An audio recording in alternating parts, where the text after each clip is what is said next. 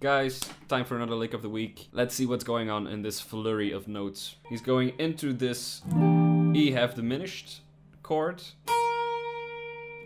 And we start off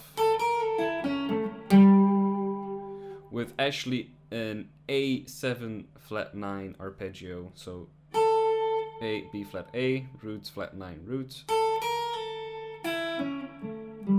And then just A, C sharp A, E, C sharp A, G, which is the dominant arpeggio.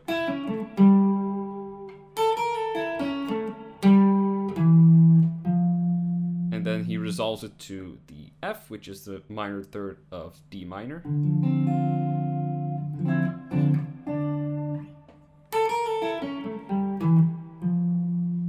It is a little bit anticipated, so we're only in B3 over the A7 still, but it's already resolved into D minor. And then, so this is a concept for those of you who may not know. It's called target notes. So this F is a target note. And these little things are all techniques to embellish notes, embellish a melody. And this is called an enclosure. So we're enclosing our target notes diatonically from above and chromatically from below. It's a very common technique. And then we go up.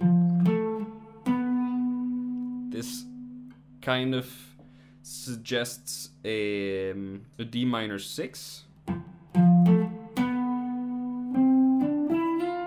So it's already alluding to the G7, which is again a little bit anticipated. And we have the C, so but that's the general idea. Flat 9 of G7.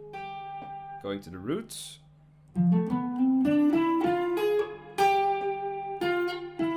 And here he resolves it again quite early to C.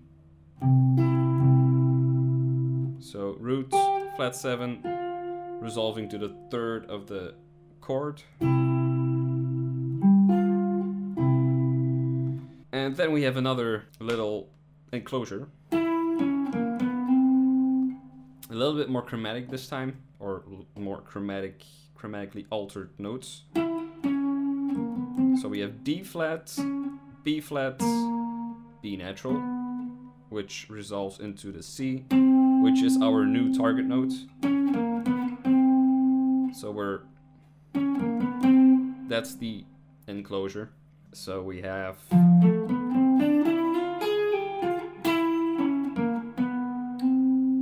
from there, we just have a C major triad, C, E, G.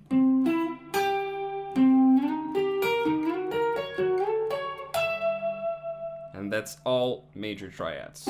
C, E flat, F sharp, A.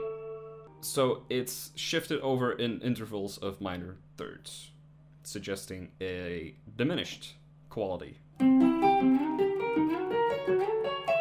The chords, however, stay major. So C, E flat, F sharp, A, and from here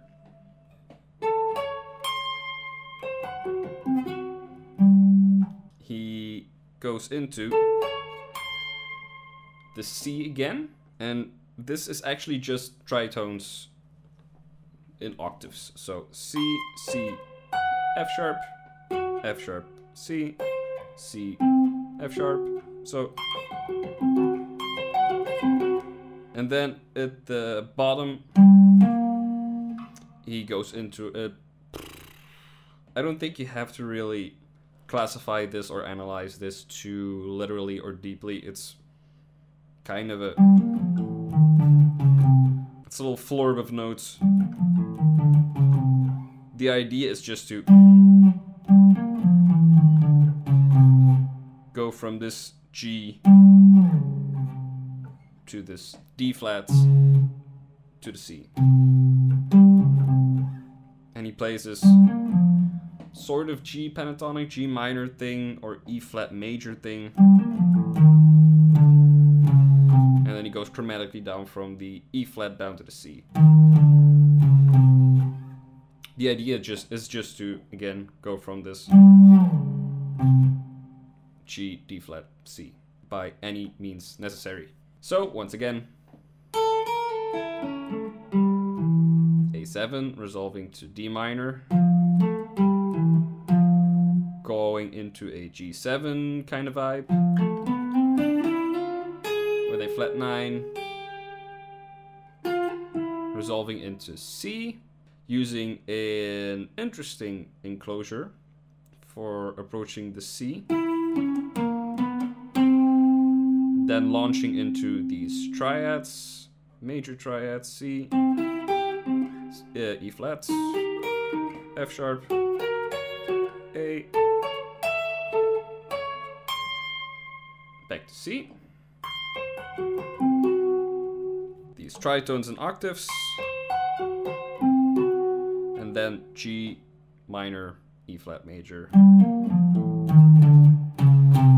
but mostly just chromatic movement down to the C.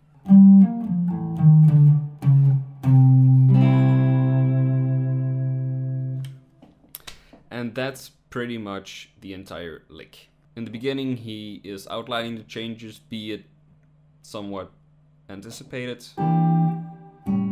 E half diminished, A7, D minor 7, G7, and then going to C. And basically from there on, he doesn't really stick to the changes anymore.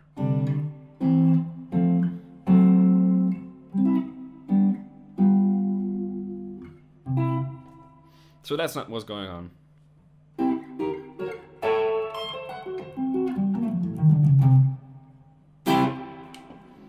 Alright, I hope this was somewhat illuminating.